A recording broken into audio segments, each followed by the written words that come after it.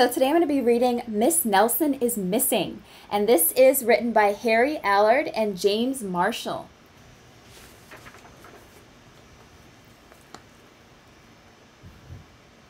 The kids in room 207 were misbehaving again.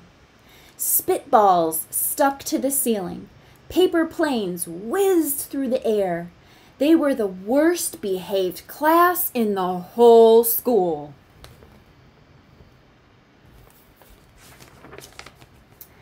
"Now settle down," said Miss Nelson in a sweet voice.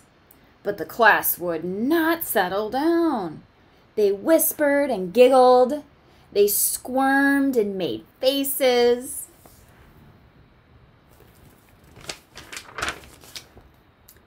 They were even rude during story hour. And they always refused to do their lessons. "Something will have to be done," said Miss Nelson. The next morning, Miss Nelson did not come to school. "Wow," yelled the kids. "Now we can really act up." They began to make more spitballs and paper planes. "Today, let's be just terrible," they said. "Not so fast," hissed an unpleasant voice.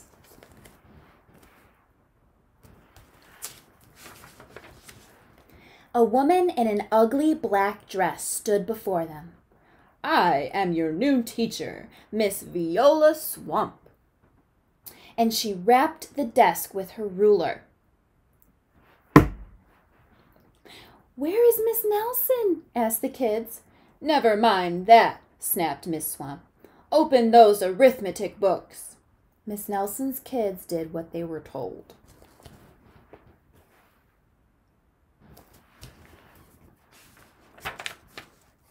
They could see that Miss Swamp was a real witch. She meant business.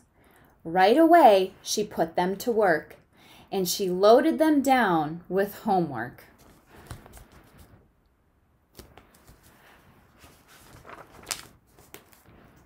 "We'll have no story hour today," said Miss Swamp.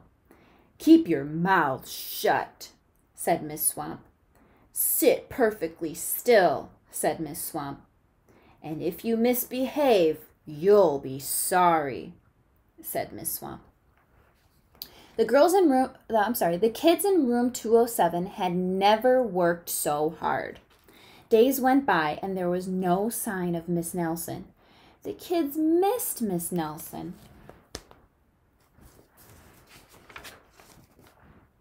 "Maybe we should try to find her," they said. Some of them went to the police. Detective McSmog was assigned to the case. He listened to their story. He scratched his chin. He said. "I think Miss Nelson is missing." Detective McSmog would not be much help. Other kids went to Miss Nelson's house. The shades were tightly drawn and no one answered the door. In fact, the only person they did see was the wicked Miss Viola Swamp coming up the street. "If she sees us, she'll give us more homework." They got away just in time.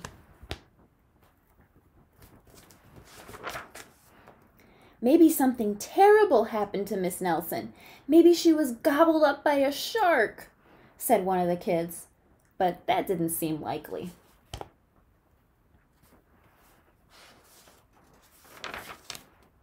"Maybe Miss Nelson went to Mars," said another kid.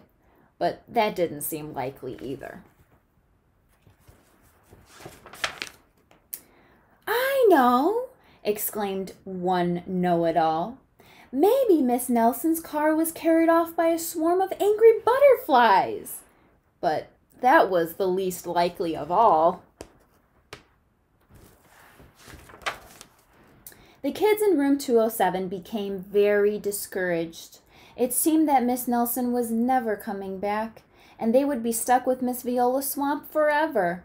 They heard footsteps in the hall. "Here comes the witch," they whispered. "Hello, children," someone said in a sweet voice.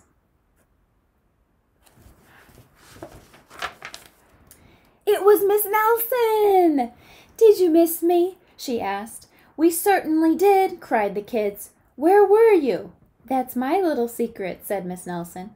How about story hour? Oh, yes, cried the kids.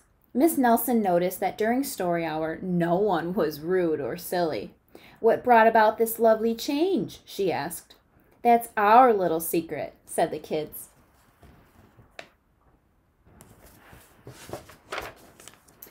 Back home, Miss Nelson took off her coat and hung it in the closet, right next to an ugly black dress.